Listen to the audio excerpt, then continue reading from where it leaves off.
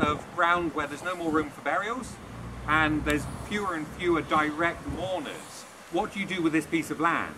Because there's many people who would just happily build houses on it. And this is our dilemma. What makes this place important and what makes this place valuable? Of course, I think it's more than just a dustbin of the dead. I think this place is very important that the dead should rest in peace. The trouble is, I have very few solid economic arguments to back that up. I think that's just right, and having a feeling about something is quite difficult to argue when something has legal precedent behind them. But of course, this place is more than just a dustbin of the dead. Like I say, it's a garden of remembrance. It's a place to wander, it's a place to enjoy the birds, it's a place to enjoy the wildlife and enjoy the wonderful built heritage as well. But also a place to remember death, if that's not too morbid. Not just our own ancestors, but death in general. And that's the whole Victorian ideal of this place, is that you should come in here on a Sunday afternoon and remember your ancestors and remember that we all died, to lead a good life while you're at it. So keep in mind that you go to Victoria Park to play football if you want to. You come here to have a quiet walk in the sunshine. So this is a park by a different means. The history of the cemetery, very briefly, in 1851, the state of St Mary's churchyard in town was horrific, which led to the formation of the Friends of Wembdon Road Cemetery. No, formation of the Wembdon Road Cemetery. And then in 2010, the horrific state of the Wembdon Road Cemetery led to the formation of the Friends of the Wembdon Road Cemetery. This place fell into severe decline after the 1940s and 50s, and it's only really in the last decade or so that that neglect has started to be reversed. What happened was in 2008 there was the big jam factory over there, Old Gerber Foods. That had been decommissioned and was being converted into houses. And attention turned onto this adjoining place about what to do. This place was full of brambles. The neighbours there had just seen off several waves of antisocial behaviour, of kids coming in here, smashing things, getting drunk and doing drugs, of course. So attention turned to what would happen to here. One of the ideas that was quite possible was that all the memorials would be swept away, and possibly more. And so that's why the Friends formed to basically do something about this neglect. I first came in here in 2008 because of this, to record what was here, just to make a note of everything before it was lost. And of course one thing led to another. So in terms of how it could be lost, some of you may wonder if that was likely. I mean, this place is huge. Surely you can't dig up the dead, you can't get rid of all the memorials, but it does happen, and Bridgwater has quite a disgraceful history of doing that. And a disgraceful recent history as well. This isn't when we look at Bridgwater and we see all the horrific 1960s kind of grotty buildings and we think that all the dangers are in the past. In 2001, the Catholic burial ground in Gordon Terrace was dug up. There was a brief archaeological investigation, but the rest of it was done away with. In about the same time, in Friern Street, the old Unitarian burial ground under the Armoury was dug up, and across the road, it was either last year or the year before, the old Zion Chapel was dug up and done away with, and that's being turned into houses. So the only difference here is it's slightly bigger, but the same principles apply. Eventually, you just leave it to neglect. You sweep away the memorial so nobody remembers what's here, you let it get overgrown, you restrict access, and then eventually you just sell it off to a developer who pays to have it excavated and then makes a lot more money by turning it into houses. This isn't necessarily deliberate, I'm not saying anyone set out to do that, but it's just a process by increment. So how do we stop that happening? Because that's exactly what happened at the Zion Chapel site. There were Victorian stones, like a lot of the ones you'll see today, and they've just been lifted up and done away with. So how do we stop the neglect? How do we preserve it? How do we protect it? Is it worth preserving? I think it is. You may all disagree with me. I assume you're not because you're here today. So this is why the Friends formed. Now, when we started working in the cemetery, there were no protections on this place at all. The council could have done away with everything. All they had to do was put a notice in the newspaper, in small advertisements, and then leave it a couple of months, and as long as nobody protested, they could just come in here and start the process. So one of the first things we did was to have this memorial listed. Here it is, here's the original design, and you can see it was originally painted at the top there. This is the memorial to James Cook, who was the town clerk of Bridgwater in the 19th century. He was an incredible chap who left a lot of money to lots of important institutions around the town. He was very instrumental in bringing a fresh water supply to Bridgwater and helping with the legal negotiations around the Wembdon Reservoir. What's important about this, though, as important as he is, this memorial is incredibly important. You can see the date on it is 1911. Now, we think of Victorian cemeteries and you'll see some huge memorials and grand mausoleums later. By 1911, that tradition had died out. The thing with this being 1911 is this is the sort of memorial which was typical at the time. This whole section here was originally a garden laid out in the sort of Victorian manner. Here's the view as it would have been if you stood here looking that way. You can see the chapels. You can see this bit of ground was a garden. So this was all laid out in the 1910s, 1920s for memorials. So this is your sort of standard humble thing.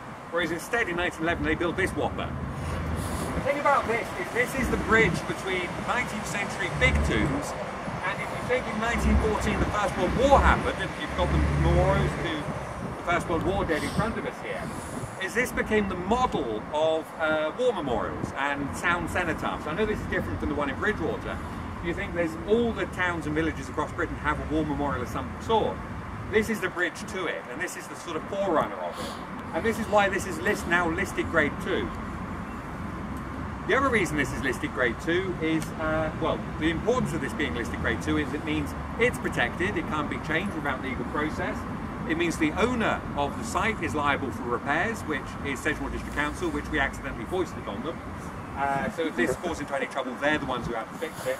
The other thing is the setting is protected as well. So because this is nationally important, its setting has to be protected and preserved, which means this section of the cemetery is now preserved by process. So this is one thing to keep in mind here. There's a couple of things before we move on here. One is the gates over there. You can see those are pretty grotty. I hate those gates, even though Dave Webb there did an awful lot of work a few years ago fixing them after a car drove into them.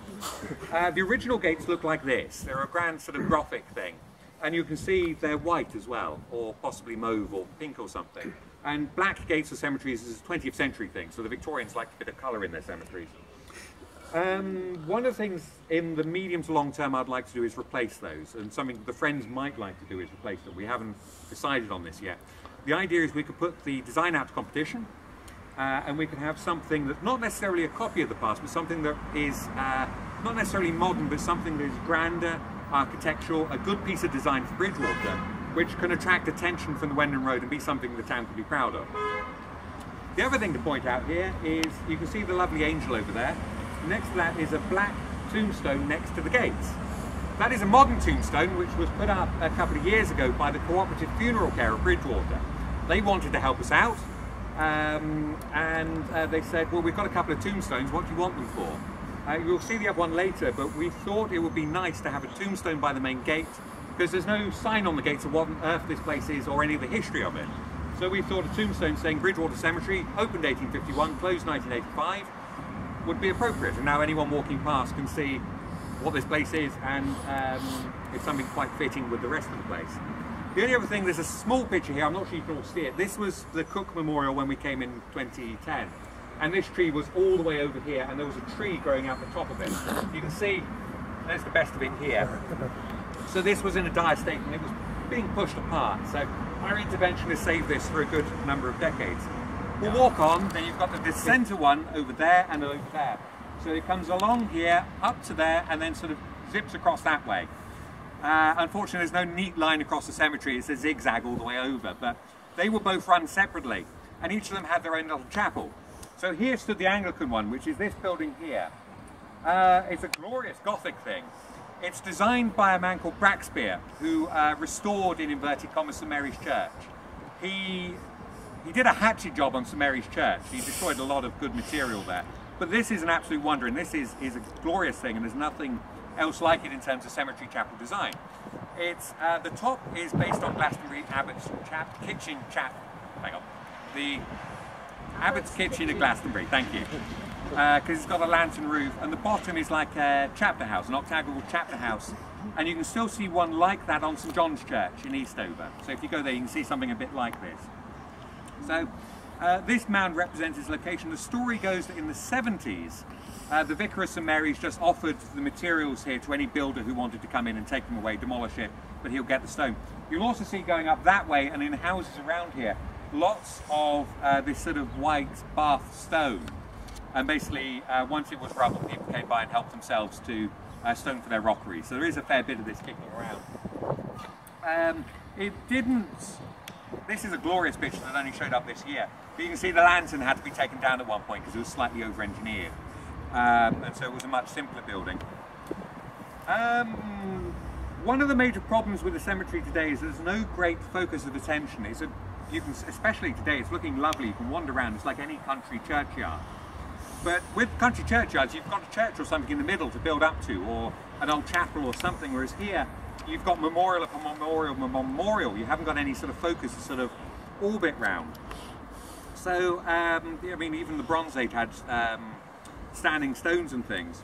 So we really need some sort of architectural focus in here as a sort of planning aspect. And one of the things we've chatted about doing with this, we don't really know what's under this mound, and Harry Frost, our advisor, suggested this might make a lovely raised garden. So what we'll do is dig this out, record what's there, have the footprint of the octagonal chapel raised up to about waist height. So a wheelchair can be brought in up to there, into here, into the old chapel, and then there's gardens all the way around. And maybe if we find a fair bit of decent usable rubble, we can rebuild a window or something. So this is one idea we could do here. It'll be a fair bit of work, but it could be a good little project for anyone who wants to do it. So you'll also see there's some sketches for that in the booklet we've designed. Now, there's a couple more things to point out here. We will go over there in just a moment, but there's that memorial there with the urn on top of it. That records the Lott family. It's quite a neat little thing. You can see the urn on top.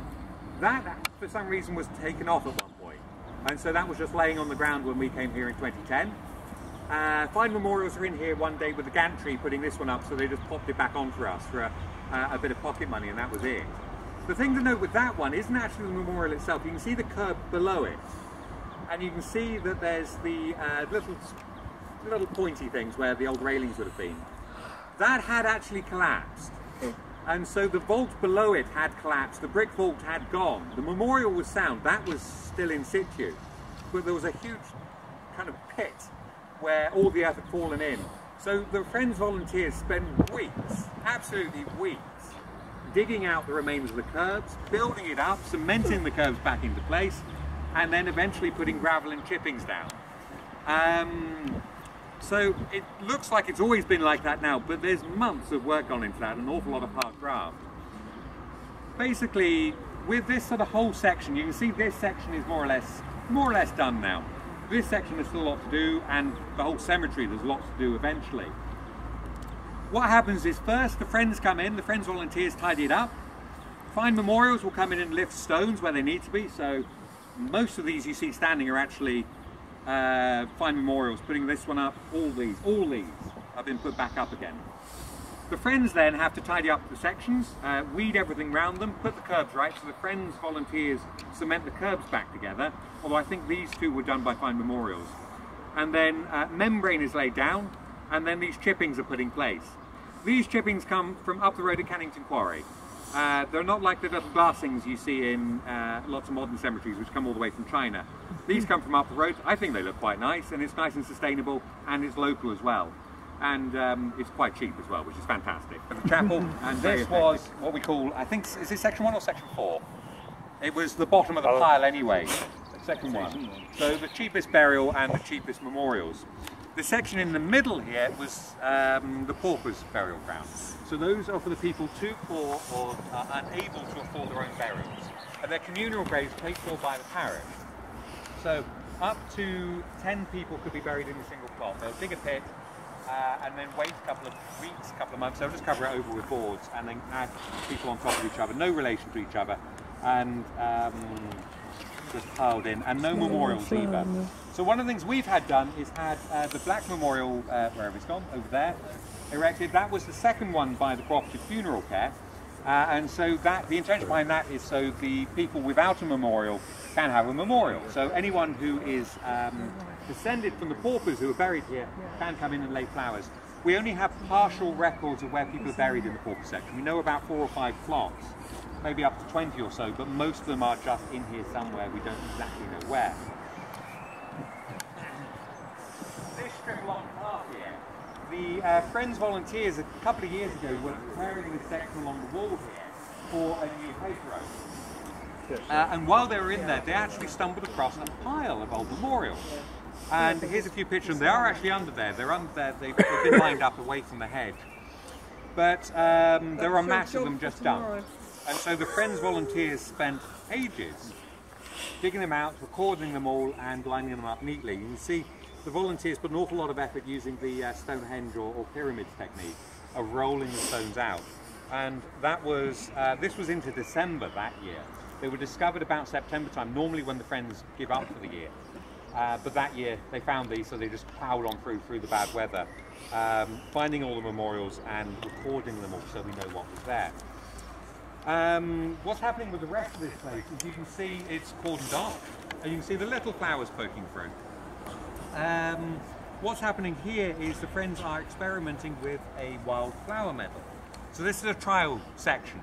The idea is that this section, and then we'll have the original path, and maybe the section over here will be wildflower meadow to mark where the old burial plots were.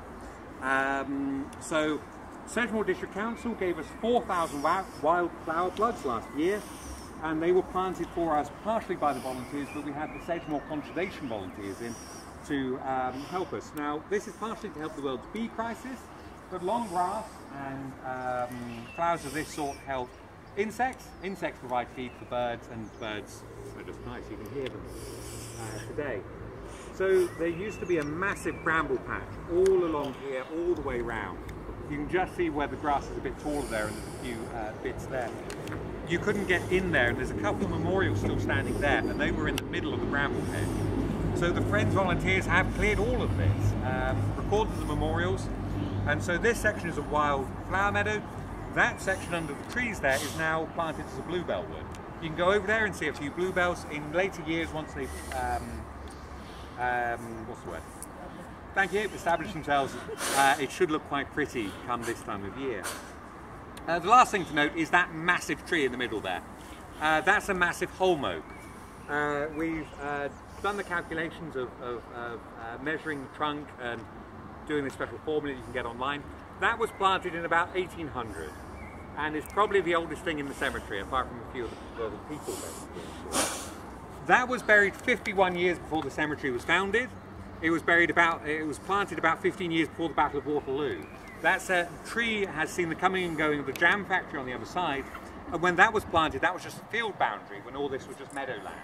So it's incredibly important. Sedgemoor District Council coming in to lop it back because it's causing a bit of problems for the houses on the far side, but it's just worth noting that that's quite an important piece of local history, that tree. I adore that tree, but I would. And this winter. We'll walk over there. These 3 were done last year, these 2 were done this year. What happened is here, the Friends hacked back the brambles initially, and then this section here, we were very lucky to have a very generous donation from a Mr. and Mrs. Fisher from London, who were descended from the people buried in this one here. This chap wanted this memorial repaired because it's his ancestors, but his ancestor was best friends with the chap buried at this one, so he wanted this one done well. And also because this one was a mess, he said, well, this one should really be done so it's a neat road. The money he gave us allowed us to also repair these 2. So we've got a complete row here. And if you look closely, you can see the crack on that one. You can see cracked on here. This one was in 3 pieces, and again this one. So all of these were in a terrible state. And so an awful lot of work has been going on to put these right. And the Friends have done an awful lot of work putting the curbs right. So the descendants of people buried in this cemetery are now spread all over the world, and we are contacted by people in Canada, New Zealand, Australia, South Africa and America. I think the furthest afield, the most exotic was Singapore once.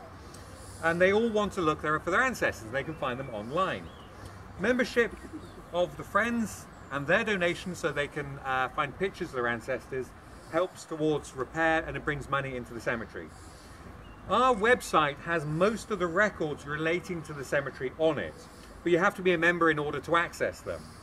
None of us are hugely keen to charge people for accessing their own history, but on the other hand, because we have these records, it means people are encouraged to become members, which provides membership fees, which we can then use to put towards this sort of work, although this was a private donation.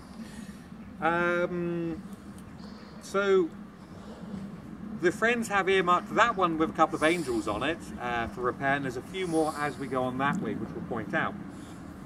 So the Friends are reasonably healthy in terms of membership, because we have an international membership of almost a couple of hundred people now.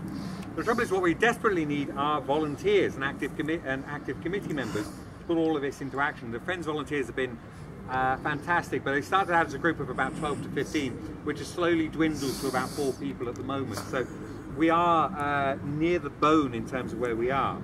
It's not helped that I live in Scotland and so get out of most of the hard work most of the time, although I will be in here tomorrow helping out, so you will see me actually doing work for a change. And we will be working over there, I'm told. One other thing to point out here is behind this hedge here, which is looking quite pretty at the moment. This is what we really want all the way around. You can see the hedgerow there. We're not so keen on the palisade fencing like that. We'd rather have hedges because the green setting for the memorials is much prettier. Behind that hedge is a green metal fence which was put up by Sedgemoor District Council. We did ask them for it and they just went ahead and did it, which was wonderful.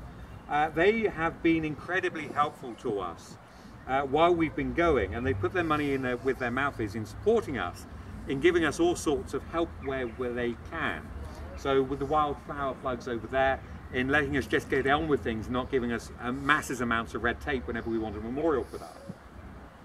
So that palisade fence actually looks quite nice now when you're coming up the lane. There was a horrible sort of chicken wire affair there a few years ago. And also, the other thing to point out is these lovely trees. We've got a bit of a void here at the moment. We've put 2 in here, and would like 3. Have I missed one? Oh yeah, sorry. Oh, there we go. That one there is dedicated by the Mayor of Bridgwater, Stephen Stella Austin, from a couple of years ago. But eventually the greenery will come back. We've cut back an awful lot of brambles, which were destroying a lot of the heritage, but we do want to put back to encourage the wildlife. So we've had about 10 bird and bat boxes put up as well throughout the cemetery. Birds are important, as are bats. The difference with this one compared to the Anglican one, though, is that that one has no burials underneath it. This one has a whole vault underneath it, a big vault, and roughly like that. And that's based on the original designs. Because of the vault, though, there's not a huge amount we can do with this mound. So that one we can dig out, we can find what's there. With this one, we don't know how structurally sound it is. We don't know how much has been filled in. So there's not a huge amount we can do with it in terms of planning and forward planning. One of my ideas is that we could maybe take the memorials, which are slowly slipping, and because the water's getting onto them and they're doing them no good at all, these should be inside. I've wondered if we could maybe put them against the wall over there and have some sort of memorial wall with buttresses and any sort of remains we could find, and maybe turf this over, or leave it turned over, or make it more of an impressive mound. Trouble is, we can't build on it, we can't flatten it to make a sort of green to have talks on or anything, because again, we don't know how stable it is. We do have a story that apparently a couple of years ago the council mower was on top of it cutting grass and fell in. So this sort of gives you some idea of how dangerous it is. We do have a couple of pictures of how it looked in later years. We were sent this a couple of years ago from over there, and we think this tree here is actually that one as it is now, so you can see the huge difference between the 2 of them. And this is the chapel in the background, which is covered. Last year we also had this one, which shows that in its last few years, and you can see the window's been destroyed, this wall has collapsed and it's falling to pieces, but that's the way it goes. It's a shame because it was a lovely chapel. There's no point in the Friends rebuilding it because we've got no real use for one. Another thing to point out here is the lovely angel there, the Simmons Memorial, which again was smashed to pieces a couple of years ago and has been repaired, and she was in half and she's been put back together now. We're not sure whether it's worth putting the railings back on that one. It does look a bit bare without them, but we're not sure. You can see the Board Memorial a bit better there. There's another angel over there for the Bowering family. If the Bowering family sounds familiar, they're the ones with the big factory by the docks. You've got the lilies on that one there, which is the Carver family, and they were the shipyard owners on East Quay. So the great and the good of Victoria Bridgwater are in this section. It was Thursday this was finished. Yes. Yep, Thursday. So these are the friends volunteer. This is Andy, Alan and Dave. And you can see the joins they've put back together, the curbs which had fallen down. They put chippings in this one. An awful lot of work has gone into these too, and this is the most recent work. The other thing to point out here is this memorial. It does look as if inside there's children here. And another part of the Friends' activities is the side of research. Research provides genealogical help for the worldwide membership, and it provides content for the website. Both encourage membership fees, and that the fees raised from researching things pays for the chippings and things and these sort of things. So the point I stop at this one in particular, because this is a very recent discovery. You can see this lady here, Isabella Metford. Last year I bought a copy of Jarman's History of Bridgwater from 1889. Inside that History of Bridgwater are a lot of handwritten annotated notes. In the front of it is her name, and she had written her memories of Bridgwater from being a child and growing up, and there's about 30 pages, since I've transcribed them, of her memories of Bridgwater. Not only does this make her the first female historian of Bridgwater, looking into her life, her family are Quakers, she's a niece of the Clark's family, so Clark shoemakers. There was also Thomas Clark, who was John Clark, who lived in Eastover, who was an inventor, who invented the Macintosh coat. So she was related to them. But she was incredibly important in her own right. She was an anti-slavery campaigner and travelled all around Europe on that cause and throughout the British Empire. But more importantly, she's Bridgwater's first advocate of women's suffrage. So with her sister Wilhelmina, she signed the first petition to give women the votes. So we have here just a very recent piece of research and Bridgwater's first feminist and female historian, which is quite amazing when you think about it. I'm hoping to get her notes and an account of her life published in the next year. But this sort of shows you some of the wonders this cemetery has to show, and if all the memorials were taken away, that's all lost, in theory. So the whole section was just filled with brambles. There's a few important memorials along here. First of all, at the back there, because of the brambles, we had no idea there was that slab. You can just see by the wall there. That records William Thomas Holland. If that name's familiar to you, any of you who've looked on the side of the bridge in town will have seen the name, because he was mayor of Bridgwater when the bridge was opened. That memorial was basically a 45-degree angle when we first came in here, because it had the subsidence had basically meant the Baltic collapse, and it was in a terrible state. So Ward Councillor Jill Slocum very kindly offered us the money to put that right, and so Fine Memorials came in here, lifted it up and sorted it out for us. Again, you wouldn't know anything's ever happened to that one, but an awful lot of work has gone into it. That memorial there is incredibly special. That just looks like a pile of rocks. So it could just be a builder who's dumped things here, but actually if you look closer there's names on it and there's a vault underneath it. That records members of the Spiller family. There was a chap called Joel Spiller who founded a very important grain business which is still in operation. They now make Winalot dog biscuits, among many other more important things. But the daughters he had were also incredible philanthropists about the town. That memorial is incredibly weird.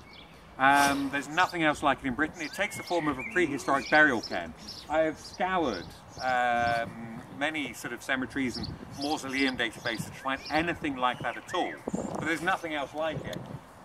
Once we found it, there was a legend that apparently they believed that the soul couldn't get out of the ground, and so they needed some sort of vent to get out of. I'm not sure I believe that or not. But it is quite an important thing, and because we got the Cook Memorial listed before we dug that out, we haven't had a chance to get that listed yet, so that's something we must do, because it is of national importance and quite a wonderful thing. The other one here is this Brigg Memorial, which is for the Brown family. The Browns were brick and tile manufacturers, but there's also a chap here buried called George Lewis Brown, who was Lord Nelson's flag captain at the Battle of Trafalgar. There's a famous story about Nelson raising the flags, England expects every man to do his duty. He originally wanted, I think it sounded like Britain confides to every man. And it was this chap, George Lewis Brown, who said, I can't really do that with flags, but I can make it England expects. So that's where that came from, that's this chap here. This vault had actually collapsed a few years ago. If you have a close look at it, this slab is actually concrete, whereas a couple of these are the original Bath stone. What had happened is it more or less collapsed, and I think it's AB Memorials in Bridgwater spent a lot of work putting this back up. English Heritage didn't list this one because it is old and new repairs. And of course concrete, it isn't original, but apparently AB Memorials in town have a drawer in which they have the original big key for the vault. The door for the vault's been blocked up. There's a couple more things to point out here. In the corner is that little hedge there, behind the tree. Well, there's a couple of trees we've had put up, I'll talk about them in a moment. There's a bit of the cemetery which kind of juts out. It's a rubbish heap now and it's filled with trees and things. But that is actually appears to be a vault to a family called Talbot. We have no idea what's under there, and one day in the future we'd need to have enough volunteers to dig it out to find out what on earth is there, but there's something going on anyway. The other thing is, of course, the trees again. There was a couple of trees along here which had died, which had to be cut out. Those chaps who lived in those houses there were delighted by this because they now have sunlight, but we did want to put things back because this place really needs trees and it so needs right and fitting. So we've had those two put against there and this one here. You can see there's a modern memorial put at the bottom here. This we dedicated yesterday, and this is to remember Dr. Peter Cattermole. He was the chap who initially got me to come in here to record everything. He died a couple of years ago, so we've dedicated this cherry tree to his memory. And so this brings us sort of full circle in terms of the sort of history of the Friends, in that it's from this initial spark that I came in here. A lot of other people were interested independently and wanted to form the Friends, and so we did, and we've done an awful lot of work. And it's fair to say that this area you couldn't have stood in a few years ago. There was quite a few sinkholes. Alan, one day while working in this area, fell in one. Fell up to his waist in one. But you can see it's nice and safe, and it's preserved today. You can see there's still a lot of work to do. We've still got a lot of memorials which are broken. There's still an awful lot of things to be done.